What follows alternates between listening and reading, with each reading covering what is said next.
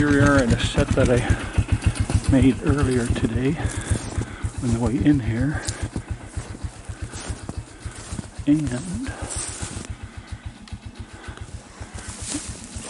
there's a martin caught there, but he like just got caught because he's not even expired yet.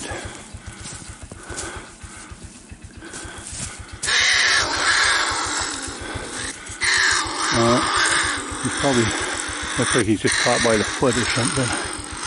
Anyways, I better get rid of him. Right.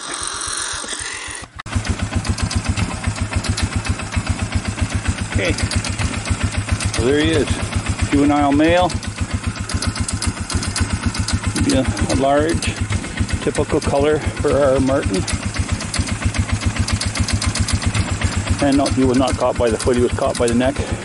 But just because it got jammed in the box sideways somehow. So I had to tear the box apart to get him out. And I'm just going to waste this box. I'll use it at one of the martin nesting boxes as the feeding station. But I'll bring another one tomorrow to put in there. And cool.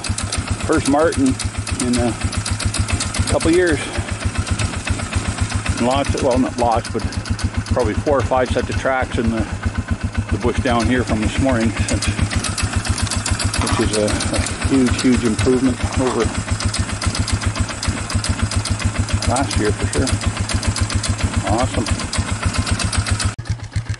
Hey, I just wanted to show you something. I'm just down about 100 yards from that martin I just took out of where I caught that martin, and there must have been a wolf coming towards the bait because he's been running at a full gallop down my quad trail, and he's a big one.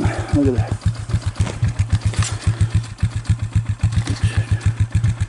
Back this way. I don't know if you can see that or not. There's his track. Look at my hand imprint.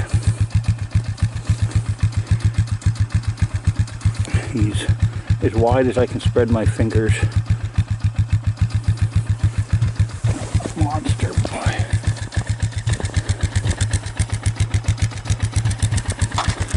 And right there is where one of our deer hunters yesterday got a shot at a big wolf. But missed him.